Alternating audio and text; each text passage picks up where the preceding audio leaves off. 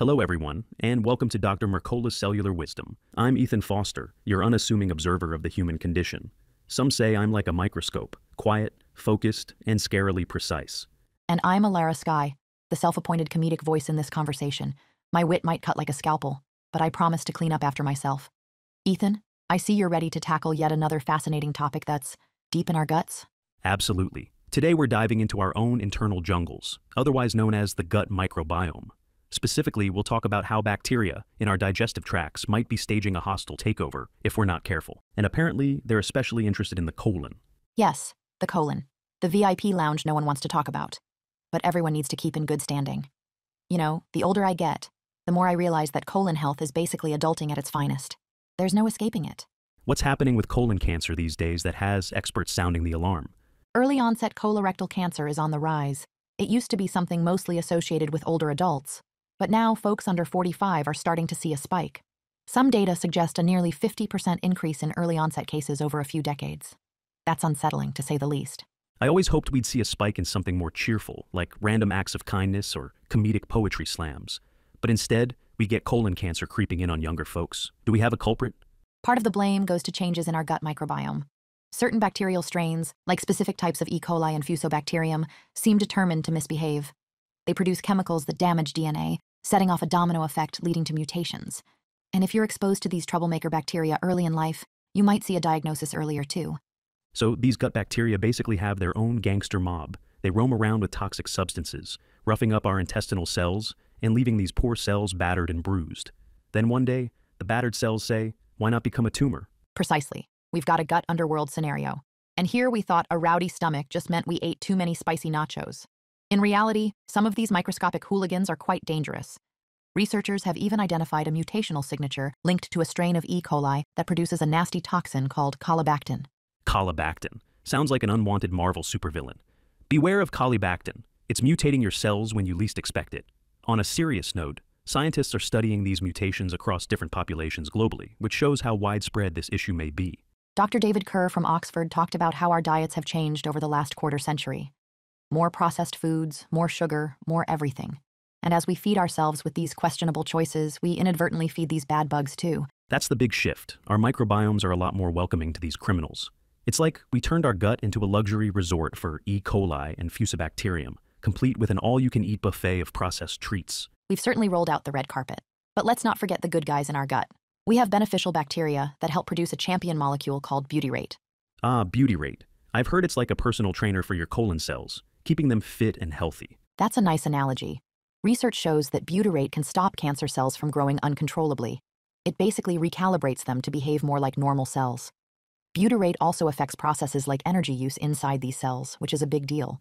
When you have enough butyrate, you might be better protected against colon cancer. So if butyrate is our ally, that means we want a diet that supports butyrate production, which begs the question, how exactly do we feed this good guy? Fiber, dear Ethan. But like all good things, there's a catch. You don't want to just bombard your gut with fiber if it's already in a state of chaos. For those with dysbiosis, an imbalance in the gut, it's better to heal first before ramping up the fiber. But if your gut is relatively healthy, fiber fuels the good bacteria so they can produce more butyrate. Makes sense. And fiber, ironically, is in the foods many of us run away from. Vegetables, fruits, legumes, and even cooked and cooled potatoes or rice that form something called resistant starch. Yes, those retro-cool potatoes. Cook them, chill them, and suddenly your gut bacteria throw a party. That's the gist. But let's pivot and talk about the microbes themselves, because certain ones are singled out for their troublemaking ways. There's Streptococcus bovis, Fusobacterium nucleatum, and the infamous E. coli gangs. They produce toxins and cause inflammation. Once chronic inflammation sets in, normal checks and balances within cells get compromised. Exactly. And don't forget about the delightful process known as oxidative stress.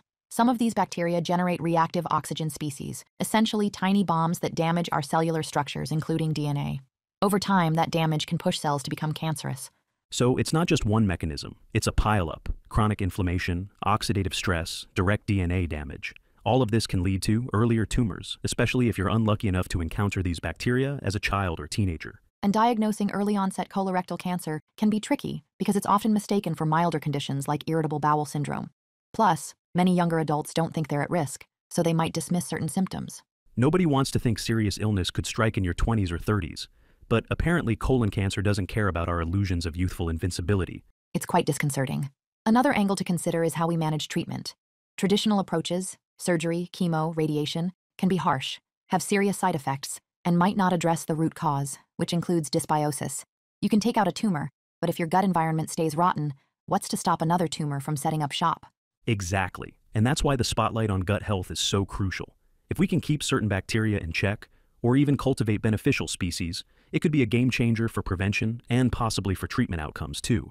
Take Fusobacterium nucleatum, for instance. It's implicated in dampening our immune response, making chemotherapy less effective. So if we could reduce its levels or neutralize its harmful effects, we might see better responses to treatments. So in a perfect world, we'd have a thorough screening of our gut's microcommunity, identify any shady characters, and manage them before they cause havoc. But we're not quite there yet, are we? We're inching closer. More studies are focusing on how to pinpoint these bad actors early. There's also talk about therapeutic interventions, like using targeted probiotics or phage therapy that attacks specific bacteria. And let's not skip mention of a simpler step, dietary cleanup. People talk about eliminating processed foods and especially seed oils loaded with linoleic acid. Dr. Mercola himself calls LA a mitochondrial poison. That's a grim endorsement if I've ever heard one. Think about how much LA is in typical fast food, or even those fancy restaurant meals. Most places cook with seed oils like soybean or canola. All that LA accumulates and disrupts your cell's energy-making capabilities. If your mitochondria aren't producing energy efficiently, it affects everything, including your gut environment. Then there's also the matter of total carbohydrate intake. Dr. Mercola's viewpoint suggests not demonizing carbs entirely, but rather optimizing them. That means focusing on whole food carbs like fruits, white rice, and gradually adding fiber if your gut can tolerate it. Yes, it's a balancing act. If someone's gut is severely out of whack, they may need to go slowly. Maybe even starting with something like dextrose water if they're very sensitive. But for most of us, it just means being deliberate and not overdoing it on refined junk. So the big picture is this: cultivate good gut bacteria, feed them properly, keep the hooligans in check, avoid foods that feed the chaos, and limit exposure to toxins that hamper our mitochondria. That's a recipe that helps lower your risk of colorectal cancer. It's all connected. Environment, diet, microbes, and our own cellular machinery. One chain breaks, and it drags the rest down with it. That's why synergy is so important. Our bodies are basically an ecosystem. And we haven't even touched on how endocrine-disrupting chemicals, or EMFs, could come into play. Dr. Mercola suggests these factors also mess with cellular energy. Another reason to be mindful of what we're exposed to daily. Antibiotic misuse can exterminate beneficial bacteria, opening up prime real estate for the troublemakers. So if you must take antibiotics, do it judiciously and support your gut flora afterward. Let's also talk about Akkermansia. Isn't that one beneficial bacterium that's somewhat of a rock star these days? It is. Many folks have little or none of it. But you can't just pop an Akkermansia supplement and call it a day, especially if your gut environment is toxic. Eliminating seed oils for at least 6 months might help create a friendlier neighborhood for Akkermansia to thrive. Then you consider fancy packaging for the supplement, so the bacteria survive long enough to reach your colon. Because if you pour them in like confetti and they all die halfway down your digestive tract, that's not particularly helpful. Precisely. It's like throwing a welcome party on top of a volcano. You want a stable environment, or else all your good intentions go up in smoke. Which brings us back to a fundamental point. Diet is huge. If you take away the unhealthy seed oils, processed foods, and you ensure your beneficial microbes have enough fiber, you're building a fortress against colon cancer. And if you're starting to sweat about never eating chicken or pork again, remember that small amounts of certain foods might be okay if your LA intake is still kept low. The trick is to track it. Use an online nutrition tracker. See where you stand, and aim for fewer than 5 grams of LA daily if possible. It's a process, not an instant transformation, but it pays off in better energy, better gut health, and hopefully a lower risk of visiting the dreaded realm of early-onset colorectal cancer. And for those who are worried they might already have a compromised gut, the message is that healing is possible. Start small, remove toxins, maybe use targeted supplements to restore that healthy ecosystem. Then, once your gut is stable, reintroduce fibrous foods slowly and watch your beneficial bacteria flourish.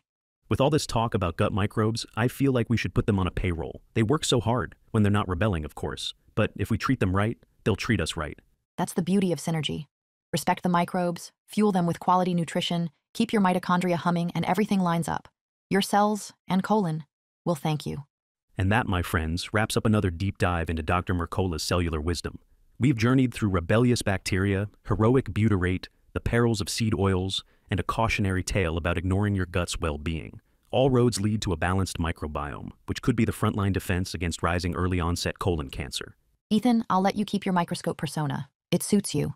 And to our listeners, remember, your gut might be silent most of the time, but it's carrying on one rowdy conversation. Make sure it's a constructive one. Until next time, I'm Alara Sky. And I'm Ethan Foster, signing off. Take good care of those microbes, folks. They're mightier than you think. Thanks for watching. Subscribe now and click the notification bell so you never miss an update. See you in the next video.